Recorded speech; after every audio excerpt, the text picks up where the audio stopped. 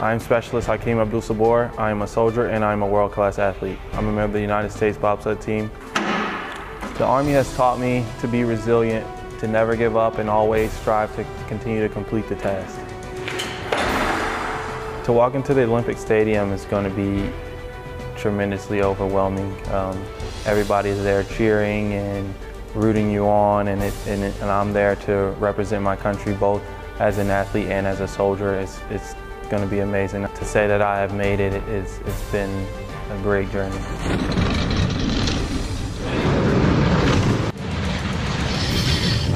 Follow me at armywcap.com. Go Army.